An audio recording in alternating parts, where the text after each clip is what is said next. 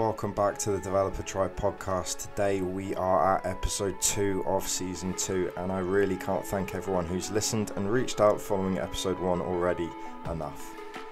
Knowing you and others have gained from listening in is a real thrill. This podcast delves into the process and practices of coaches, educators, developers and beyond, giving us their insights and cause to reflect. So once again, thanks for being here, however you got here. And with that, let's jump in.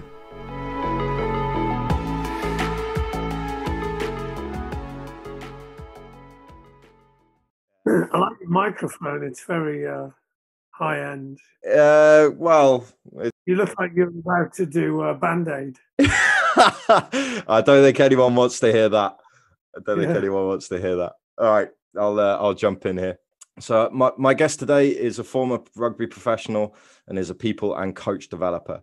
His development work has seen him consult and deliver for Google, Great Britain Hockey, British Triathlon, the Rugby Football League, British Swimming, the English FA. The list goes on. He's a director and chief wizard over at the Magic Academy, a well-established podcast on season 7. I'm delighted to welcome Russell Earnshaw to the pod. How are you doing today?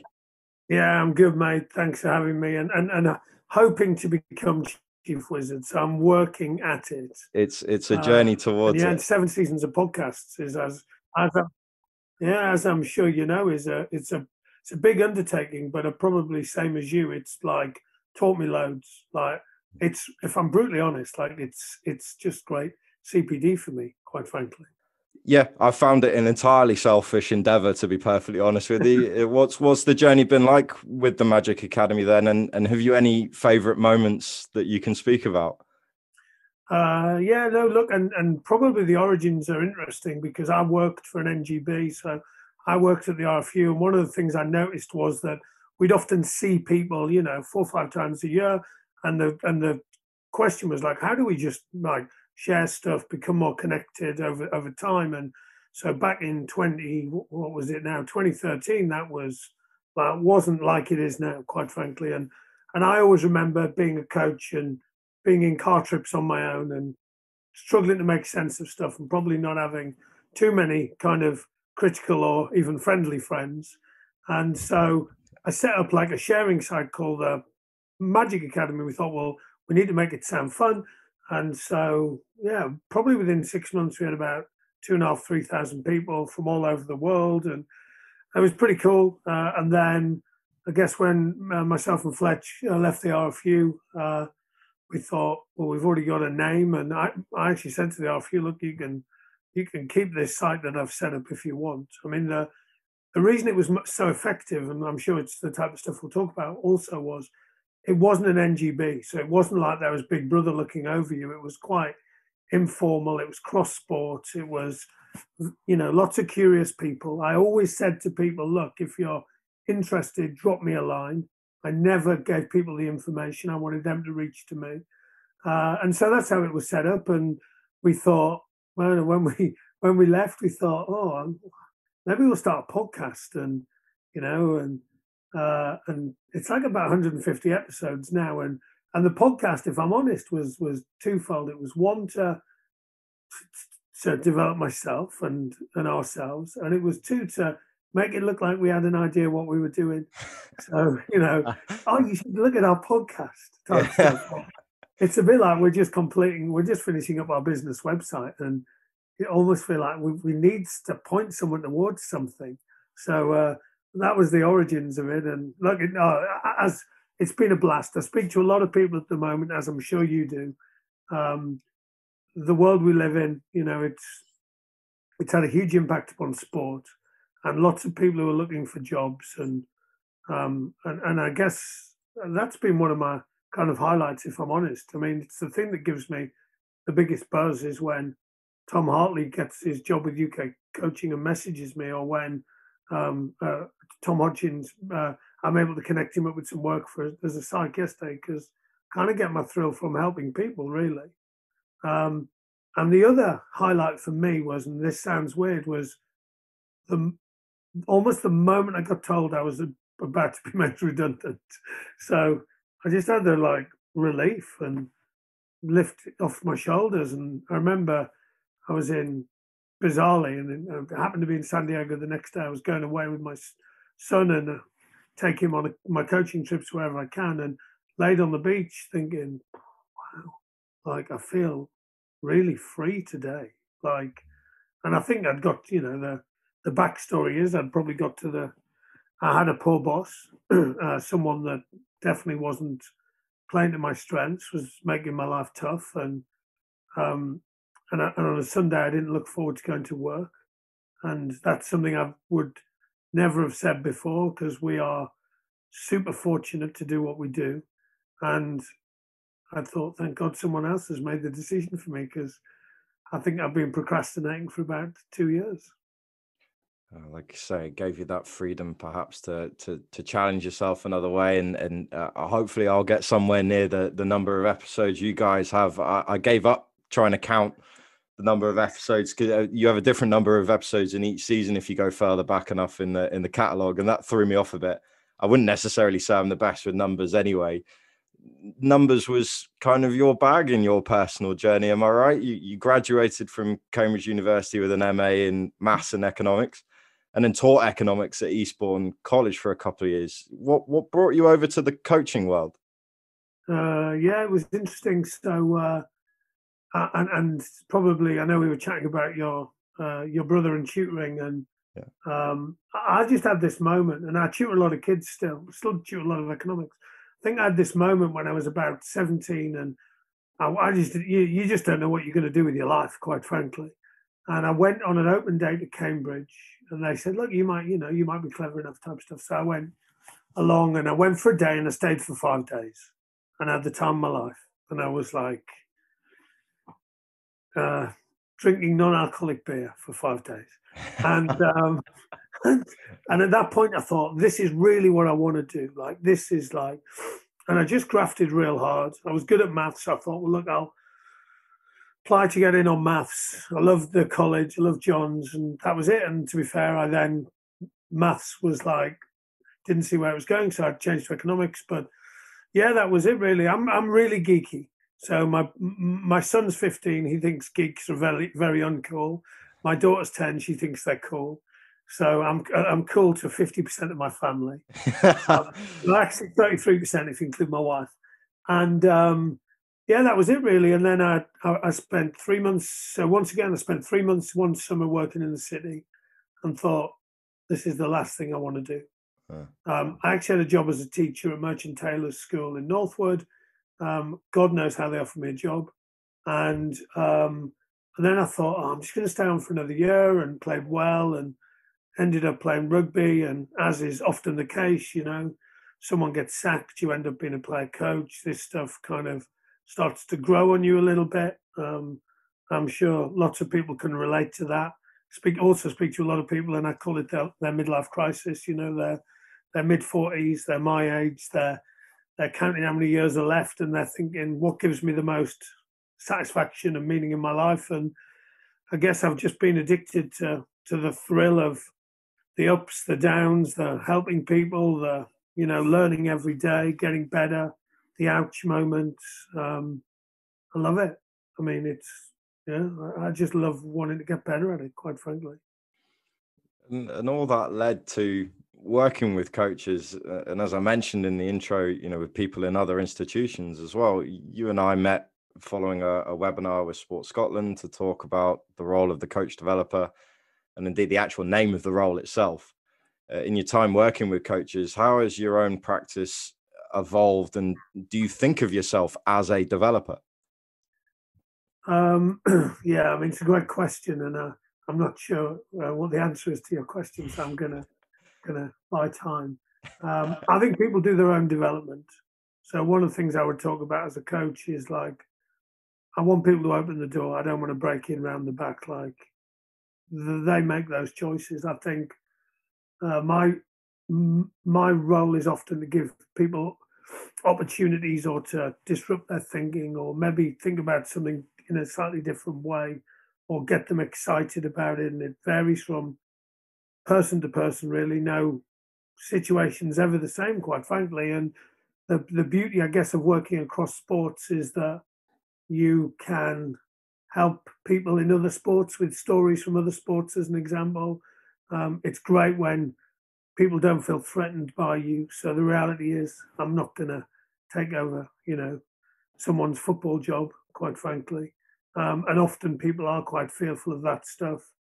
So I think my job is just to get people excited about learning and, just help giving them opportunities. And that might be connecting with other people. That might be, look, Rusty, could you come and hang on the pitch with me? That might be, look, can we jump on a Zoom?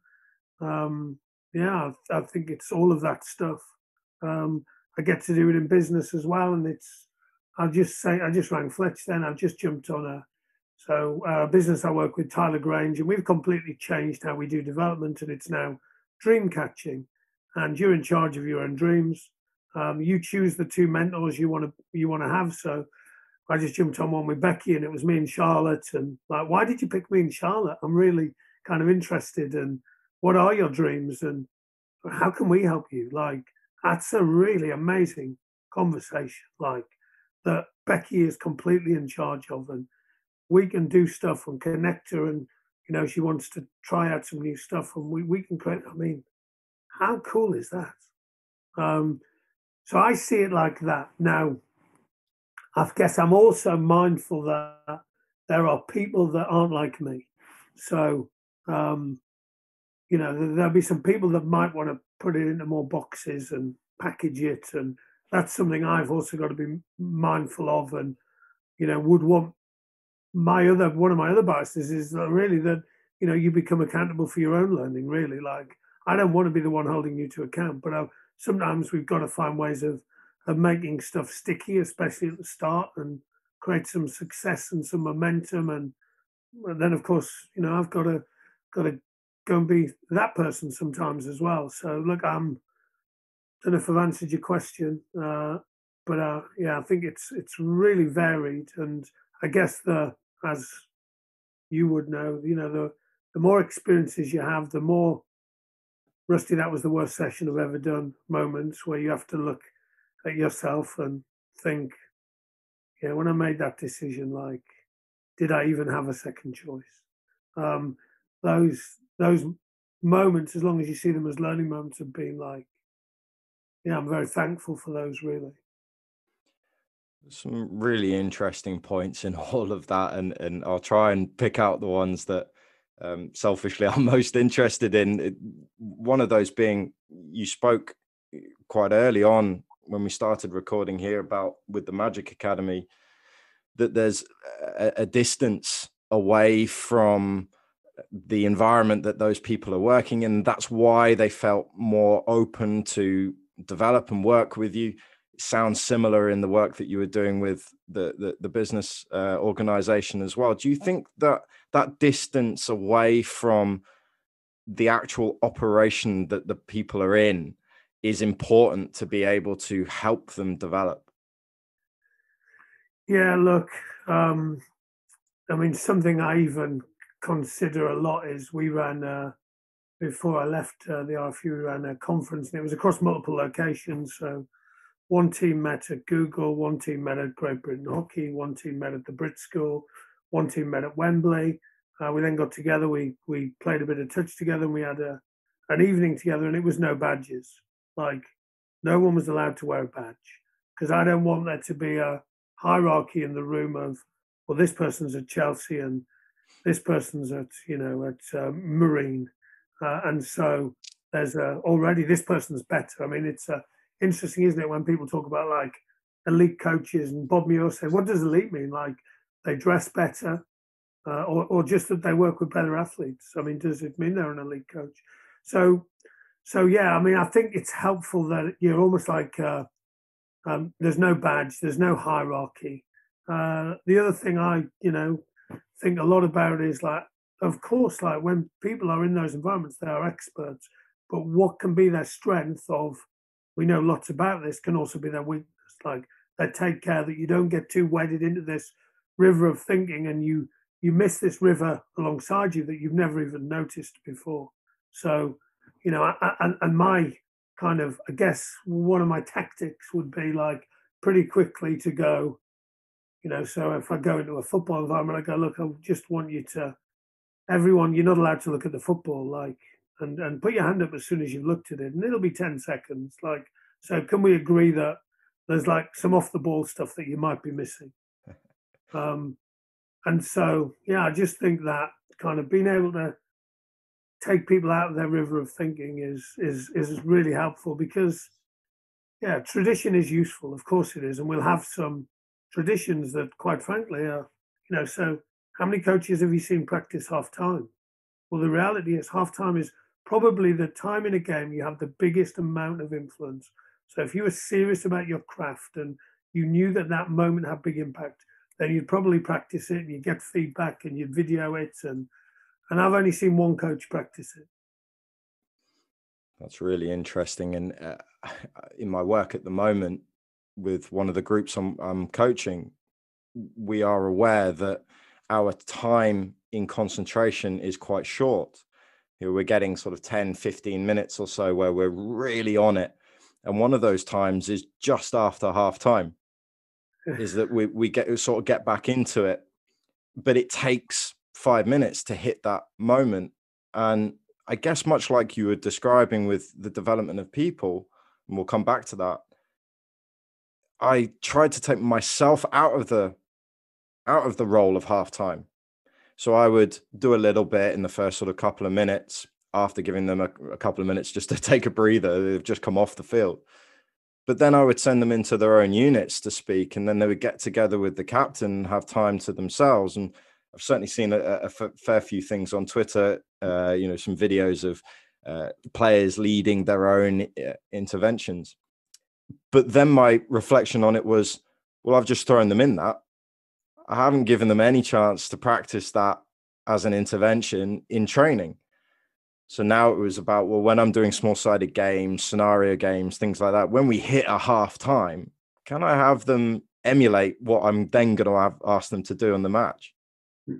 Yeah, I mean, you've got me thinking about lots of stuff already. So, I mean, one of the things that changed in my coaching over the last few years is heavily influenced by Amy Price's stuff around video game design, but like the players calling timeouts, the players calling pauses. But then, as you said, like, and then how do we upskill them? So, really profound moment for me was at Wellington Festival, and there was a group of under 15s, and there was these teenage boys having this huddle, which is fairly typical. Like 3 or 4 lads aren't listening, 6 people are speaking at the same time. It's and then and one lad who'd been like really intensely listening kind of said, "Oh, hang on, everyone just take a step in." And so everyone came in really, and he said, "Look, what I think I've heard is this, that it's A and it's B, and we're probably gonna see these 2 things in the next week. Is everyone cool with that? Yeah, awesome. Like, let's." 15-year-old lad, like all the coaches were like, "What just happened there? He's better than us." And I said, "Mate, what, sir?" He said, "Oh, we practice it." Of course they practice it. It's not like something he was born with. So and to your point again, like, what options do we have now? We might not have that option, so we need to develop those skills. So we have options around half time, so we can pick the right one for the right moment. Because I think the reality is that not all our half times would always be the same. So you might go with this one, actually, I need to be really directive. You know what? That perhaps emotion is the most important thing, and I probably need to get a bit of a reaction here. Or you might go, I'm not going in the changing room. That will shock them. Or you might go, look, grab a couple of players beforehand and go, look, as we practiced in training, are you too cool with leading the half time, and I'll just wrap up at the end. And or you might tell those 2 players a week in advance. That's your skill as a coach. I mean, but in order to make good decisions, we need options. So if we're not creating multiple options for half times, then we're probably going to miss opportunities to have some more effective half times. Yeah, there's a wider balance there between routine and novelty. And it's something I noticed in my own coaching, and then I've used that as part of coach development with people. What things are kind of non-negotiable? They happen every single time. Why is it that those are routines or those rituals are important? And at what points do you do something that's a little novel? So you said there about, maybe not going in at halftime and what reaction that might get from the players. Clearly it's a bit of a risk, but how do we get coaches to understand why they're doing certain things often, routinely, and what else they might do that's just a little bit different, and not get stuck in either one? Yeah, look, and I think context is king. And I heard someone talk the other day, and and he just said, "Look, I'm not going to tell a coach what's right or wrong. Like they're the king of their own context. They know more information about it than I do. So, and that would definitely be the case for me. I mean, if it goes wrong, call it an experiment. Is my advice. But where does failure exist? Where do we grow? Where do we grow 5% every day, every week, whatever it might be? We've got to try some new stuff and get some information, some evidence, and then we might go away. We might read some papers or some books or listen to some podcasts and go like this would make sense. And it's really helpful if you've got that's where people like I guess you or me or come in is just someone to help them make sense of some stuff like what either before, during, or after really. And it happens at the top level. So I've been doing a bit of work with Eddie and the England coaches, and the week before France, Eddie significantly changed quite a bit of stuff in the week. And he just said, look, my sense is that we've done X number of weeks, and actually I think this would be helpful if we did this. What do people think about it? Type stuff. And yeah, I mean, I think that's good coaching. And, you then, of course, reflect upon it and see how it worked. And then you might iterate and go, we got that in the bag next time we notice this stuff again. So I think the best coaches are, they're experimenting, they're noticing, and they're probably responding. And they're seeing what other rivers are available. Yeah, I love the river analogy. You've used that a few times, and as you said, context is king. There is you spoke earlier about dream catching with the people you're working with. It sounds more of an appreciative inquiry rather than catching people out, obviously catching them in practice, but also giving them that opportunity to dream big. Can you tell us a bit more about that process and what your role in it is? Yeah, we basically just looked at the process as it currently existed and said, is this impactful? And how could we make it more impactful? And so the people, a small group of people in the organization, and we just got talking about dreams and then dream catching, and that became the name of it. And then we look, what are we looking for? Like, we want people to be in charge of their own development, to feel like it's their dream, to feel like that they have control of it, that it's meaningful to them. So the call I was on today was like, so Becky picked me and Charlotte. I asked her why she picked us, and then Charlotte just said, like, what would be really helpful in the next like hour? What do you need from us? Where do you want to get to? And like, she just like everything comes out of her mouth. It's like, it was amazing. It was like a really just, God, like we don't ask that question. We don't find out all this stuff that's in her head. And about 10 minutes in, at one point she said, like, I see myself working for TG for the rest of my life. Like, I love this place. I was just like, they would be so lucky to have you for the rest of your life. Like, you are killing this. This is like blowing my mind. Yeah, we often, I would speak to lots of people, both coaches and players, in lots of environments who don't have that voice. And that's like, the coach doesn't listen to me. There's no choice in our environment. I'm sitting in the car outside, too stressed to go in because I know that people don't care what I think, or I am going to get bullied, or it's heartbreaking for me, really, if I'm honest. Like, and sport of all things, where it was our dream. So we were all, when I was 12 years old, I was definitely going to play football for England, like 100%. Like, and I didn't, but rugby was a close second. And you think and then you're like, oh, it's not quite as it seems, but it could be.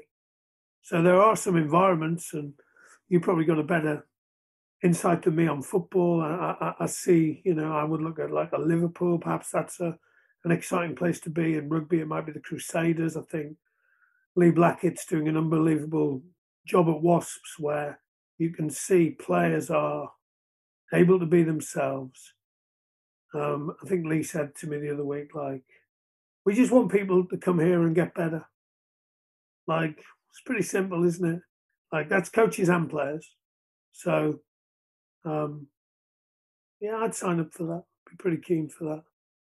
And I guess that's where we are with TG. We want people, and if people go on and work elsewhere, then awesome. Like, brilliant that we've been part of it. But we want to help them fulfill their dreams. Yeah, I love the I love the sentiment, and it sounds like you have a flexibility within your role then to not only the context of the individual, but the context of where they work, who they're working for.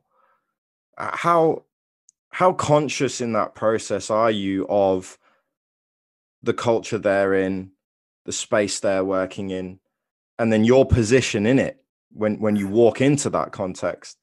Does that change the manner of what you do significantly, or is there just some manipulation to the framework?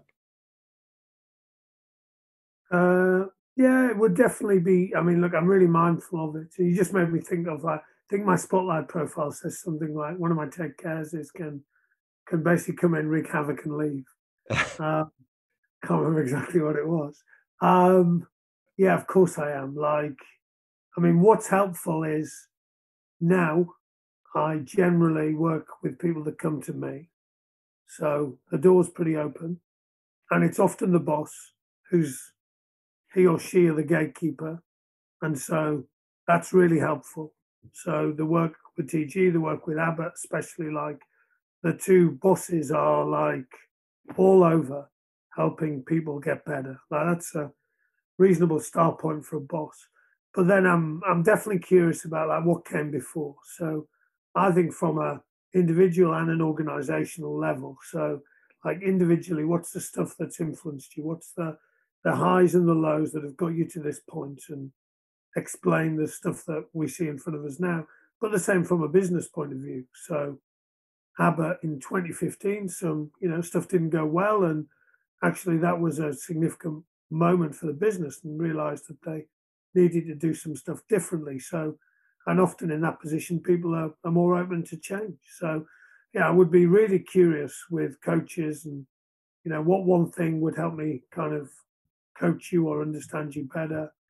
Some of the stuff with, and he won't mind me saying this because it's in his autobiography. But I asked John Mitchell with England, like, tell me about the kind of 2 or 3 moments that that kind of help explain why you coach like you do today. And he said 2 people broke into my house, tied me up, and stabbed me and left me for dead. So probably realised there was more to life than what I thought there was. And so that's a pretty powerful moment, and that would explain lots of.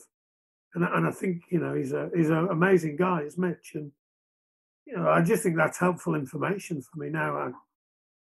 Now, as the same it is with any person, what's the stuff that explains the behaviour? So yeah, no, I'm definitely, and I'm giving big shout outs at the moment to Owen Eastwood. His Finding Mastery podcast with Michael Gervais is stunning, I think. Identity is something that lots of organisations and clubs and teams don't have, or they've forgotten, or they did it at the start of the season and put it on a piece of paper, and no one quite remember where they put that piece of paper. So yeah, I think that stuff is vital, and it's certainly at the top end. Like, if you look at what Exeter have done over the years in English rugby, like, their identity, what they stand for, the type of person they recruit as a result of, how that's then tied into what we see on the pitch and how they play, would be stronger than anything in any other club. And it's no surprise to me that connects people up. It brings emotion to the party when you need it. Yeah, I mean, all of that stuff is fascinating. And I guess as we talk, I then start to wonder, like, how many more layers of wallpaper do I still need to peel back because of stuff I just haven't got a clue about. And you know, I'm really lucky, as I'm sure you are. Like, I speak to people like Owen every month or so, and people like Aaron Walsh over in New Zealand, and people over here, and just really lucky to have people that stretch and challenge me as well, and make me go, "Oh, geez, didn't even think about that." Yeah, well, thank you for giving all those wonderful examples. And what was coming up for me in that was that potentially the role of the coach developer, or at least part of the role, is not to create these disjunctures necessarily in coaches, but to help them unpack the ones that they've had. So in the example, a painful example you gave there, as a coach developer, maybe we're supporting how they view, how they unpack that experience, and take that over into their coaching, take that over into their process. I sort of feel like when I started as a coach educator, I maybe felt that it was my job to create the disjunctures, to really hammer home points, and that as a result of that, I'm exercising the power of standing in the right kit and at the front of the class, and oh yeah, I've really hammered that point home. There's a time and place for that, perhaps, but my work within the parts where I was delivering content, that was what I was always aiming for, and I don't think that would be the same now. What Yeah, I mean, I wouldn't be wearing the right kit. I'd definitely be wearing the wrong kit, and I would be very mindful of what I wear. Like, I don't want people to. I want people to feel like they can be themselves. I don't want them to feel like Big Brother's watching. The stuff I was thinking about there, as you said, that is now sometimes it is to create disjuncture, but often, lots of our stuff, the powerful stuff. There's some of the stuff we did with Abbott, like, was just feel like I can be myself again. Like, it's almost like a sense of relief from people that they can be themselves. Mm-hmm. I mean, wow. And I guess another, thing that I often think about is, look, this stuff's just much more powerful when people realize it for themselves. They don't want Rusty ramming it down their throat or hammering it in all the time. And I guess the other thing I was just thinking about then, and I had a call with Eddie the other day, and he asked me, like, what do you think makes you unique? And I think that's something we all need to consider, like, as coaches or people or leaders or whatever, is actually what's authentic me, and what's it that makes us unique. And one of the three things are things that I think that I would always be trying to get better at. So one was, like, understanding quite a broad range of stuff. So I'm always curious about other sports, about business, about identity, about, like, anything really. The second one was, like, being able to connect with people. So, like, this role is just different every day. Like, humans are by their very nature different to one another. So the ability to go and connect with different people. So I think it helps me that I'm Northern, because I've got half the country covered. And because I went to Cambridge, it changed my accent, so I can pretend I'm not that Northern to the other half. I'm from working class background, so but then I went to Cambridge. Um, I did maths at Cambridge, but I can also be like, I can put the wrong petrol in my car. So just that ability to be able to connect and share stories with people that builds trust is really important. And the third thing he spoke about was, like, just being willing to break the rules. And I do think I'm more effective now I'm not part of an NGB. And I do, like, it's ironic that the NGB that made me redundant is currently employing me to work with their coaches. But I think I'm more effective, and I just don't think I would have had that effect, because even me, I think I would have been going, what if this goes wrong? What if, like, I really upset some people, and then so quite like breaking the rules. Yeah, I have a term for that part of my own practice, both in coaching and coach developing. Troublemaking, and Yeah, that's my latest word that I almost said, but I'd rather you say it because you've got much more of a troublemaking face than me. Okay, that's good to know. It's You look more authentic. mischievous. You look more It's mischievous. it's authentic to me then. Yeah, and exactly right. It is that sort of mischievous, slightly tongue in cheek. It's disruptive without being disrupting. Yeah, with good intention. Right, right. Um, Wonderful. Rusty, thank you so much. You've offered us way more to unpack than I could have done listening to you first time. So I will be listening back to this several times. I do just have, a couple more questions for you. If you could have an audience with just one person, who would that be? Oh mate, what a question! I tell you who I'm. So my wife would say that I would pick Stephen Fry, so I'm not going to pick him. I tell you who I tell you who I oh mate, so there's two people. I love Louis Theroux, Mhm. um, but I would just want to spend an evening with Bob Mortimer. Bob I Mortimer. think he's a genius. I think he's he's hilarious, but he's really heartfelt, and I just love how he. I just did a podcast recently with a comedian around like how they practice and how they use language, and I think he's a genius.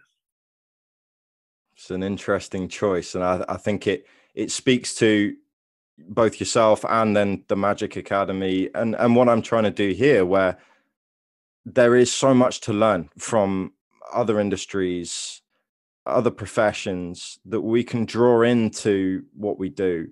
Well, Um, no other, very few professions get the feedback that a comedian gets when the set is going wrong. So when you're dying on stage, and how do you practice, and how do you hone your craft, and how do you adapt, and what if someone heckles, and there's just this whole. I mean, it's the same as a coach, really. It's like, mm, but there's some.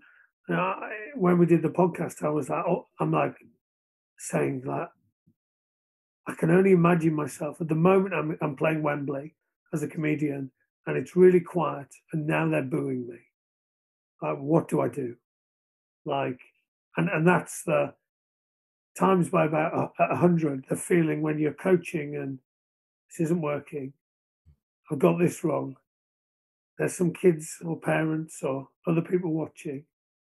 Like, I got to hold this together. And I loved what we chatted about, and he called it like he said, you've got to be Donald Trump in that moment. Which, by the way, I wouldn't endorse ever being Donald Trump. But uh, but Barry said like, look at Donald Trump when everything's going wrong. He looks like it's fine. He said the worst thing you can do is like they realize it's bad, and now they can see that you've realized it's bad. So you've got to be Donald Trump in that moment. So, oh, well, what a great message from comedians to coaches. yeah, no, well, thank you for sharing that, and I'll put a link to that particular episode as well, so that people can go and have a look. Thank you again for your time. If anyone did want to reach out, what would be the best way for them to do it? Yeah, I'm on Twitter. Probably is my main kind of thing. So at Russell Earnshaw, or I'm sure they can reach me via UTIM if they fancy a bit of a struggle to get my details. No, absolutely. Just leaves me to say, welcome to the tribe. No, mate, thanks. I appreciate it, and keep up the great work. And we'll catch up soon. That is it for episode 2 of season 2, and I hope you enjoyed that as much as I did. I gained so much in the process of recording and editing this one. My thanks to Rusty, and as said in the pod, his contact details are in the description should you want to reach out. The music you are listening to is by BB Phoenix. Her online discography and further details are in the links. We're getting closer to posting our website soon, and as soon as those details are available, I look forward to getting them out to you. As ever, thank you for taking the time to listen. Please do post comments or reach out. It's always interesting to me and the guests to extend the conversation and find out what it meant to you. I hope this finds you well, and we look forward to seeing you back here again next week.